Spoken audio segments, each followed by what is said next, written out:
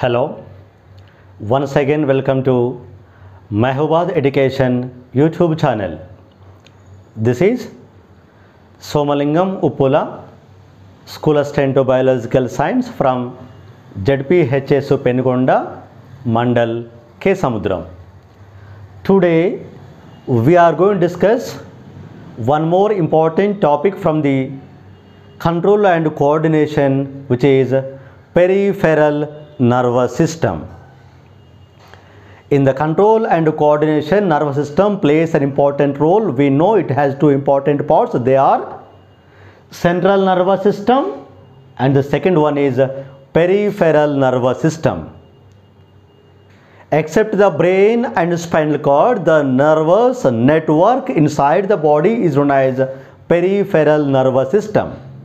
Except the brain and spinal cord, the network of nerve is known as peripheral nervous system. Mostly, the peripheral system is made up of two types of nerves. They are cranial nerves and spinal nerves. Peripheral nervous system is made up of mostly two types of nerves. They are cranial nerves, second one is spinal nerves. The nerves which arise from the brain are known as cranial nerves. Nerves which take their origin from the brain are known as cranial nerves, which are 12 pairs in number. Nerves which arise from the brain are known as cranial nerves, which are 12 pairs in number. The nerves which arise from the spinal cord are known as spinal nerves, which are 31 pairs in number. Nerves which origin from the spinal cord are known as spinal nerves, which are 31 pairs in number. Both the cranial nerves and spinal nerves collectively known as peripheral nervous system, which is made with 43 pairs of nerves. In the 43 pairs of nerves, 12 pairs are cranial nerves, remaining 31 pairs are spinal nerves. In the cranial nerves, some are sensory nerves, some are motor nerves, and a few are mixed nerves. Cranial nerves, which are 12 pairs in number, they arise from the brain, which are in three categories. They are sensory nerves, motor nerves, and mixed nerves. Sensory nerve means which collects the information from the receptors or sensory organs and transported to brain and spinal cord is known as sensory nerve or afferent nerve or incoming nerve. From the sense organs or receptors, information is collected and conducted to brain and spinal cord is known as sensory nerve or afferent nerve or incoming nerve. Second one is motor nerve. From the brain and spinal cord, responses are conducted by a nerve to various body organs is known as motor nerve or afferent nerve or outgoing nerve. From the spinal cord or brain, the responses are conducted to various body parts of the body are known as motor nerves or afferent nerves or outgoing nerves. And the last one is mixed nerve. It has both sensory nerve fibers as well as motor nerve fibers. Means the nerve itself acts as a motor nerve and as well as sensory nerve is known as mixed nerve. Finally, in the body we have three types of nerves. They are sensory nerves, motor nerves, and mixed nerves. And the nerves which arise from the spinal cord are known as spinal nerves, which are 31 pairs in number. All the spinal nerves are mixed nerves. Means every spinal nerve has both sensory fibers as well as motor fibers. When you observe keenly the spinal cord, both sides it has two different roots or horns. So every spinal nerve has two roots or two horns. One root attaches to backside of the spinal cord, means in the dorsal portion. The second root attaches to front side of the spinal cord, means ventral portion. Means spinal nerves all are mixed nerves. Every nerve has both motor nerve fibers as well as sensory nerve fibers. Mostly the dorsal nerve fiber acts as a sensory nerve.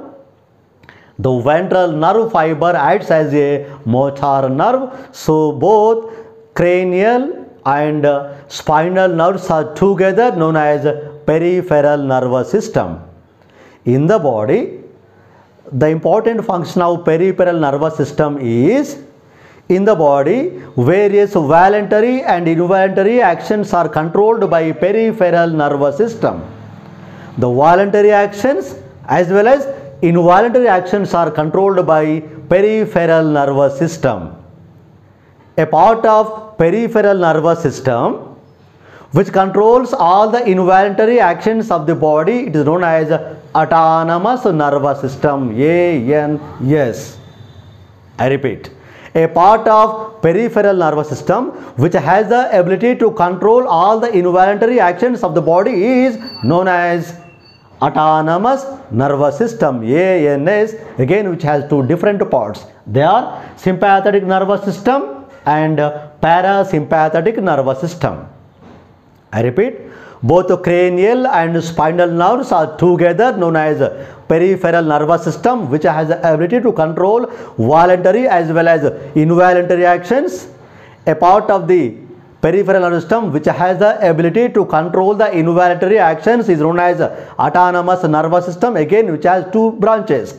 They are sympathetic nervous system and parasympathetic nervous system. These two are working in the opposite way to maintain the normal rate in the organs. I repeat, both sympathetic and parasympathetic, which are part in the autonomous nervous system, these are working in the negative way to maintain the normal rate of actions in the all organs and as well as systems in the body. Now, with a small example, we can easily understand the process of autonomous nervous system, how it controls the involuntary actions in the body. We can understand with a small example. For example, the pupil of our eye, the expansion and reduction of the diameter of the pupil of eye is completely controlled by autonomous nervous system. I repeat, the expansion and reduction of the diameter of the pupil of our eye is completely controlled by autonomous nervous system. The help of two subsystems are sympathetic as well as parasympathetic systems. For example, when we enter into a dark room, immediately we cannot see anything around us, but gradually we are able to see the things which are around us. Why? Because when we enter into dark room, now the diameter of the pupil of our eye is expanded due to the sympathetic nervous system, which allows more amount of light enters into retina. I repeat, when we enter into dark room, immediately we cannot see anything, but gradually we are able to see the things, because when we enter into dark room, due to a part of autonomous nervous system, which is sympathetic nervous system, has the ability to increase the diameter of pupil of the eye, which allows more amount of light enters into retina. That is why we are able to see the things in the dark room after some time. And in the same way, when you come out from the dark room to bright light region, again we have some vision problems, but gradually we are able to see all the things, because the second one of the autonomous system is parasympathetic nervous system, which reduces the diameter of the pupil of our eye to allow less amount of light enters into retina. I repeat, when you enter into bright light region, Immediately, the parasympathetic nervous system has the ability to reduce the diameter of the pupil of our eye. That is why less amount of light is allowed to enter into the retina. Now we are able to see the things again easily. Means the expansion and reduction of the pupil of eye is completely an involuntary action, is controlled by autonomous nervous system. In autonomous, again we have two branches. They are sympathetic and parasympathetic. The sympathetic increases the diameter, parasympathetic decreases the diameter. So these are working in the opposite way to maintain the normal position in all the organs and organ system, which is the information about autonomous nervous system. So, except brain and spinal cord, the entire nervous network in the body is known as peripheral nervous system, which is made with mostly two type of nerves. They are cranial nerves, which are 12 pairs in number, spinal nerves, which are 31 pairs in number. Both 43 pairs of nerves are known as peripheral nervous system. Both voluntary and involuntary actions are controlled by peripheral nervous system. A part of the peripheral nervous system which has the ability to control the involuntary actions in the body is known as autonomous nervous system. Again, autonomous nervous system, we have two different branches. They are sympathetic and parasympathetic. They are working in the negative way to maintain the normal metabolic rate in the body. Here is the information about peripheral nervous system. In the next video, we discuss the reflex arc. Okay, thank you.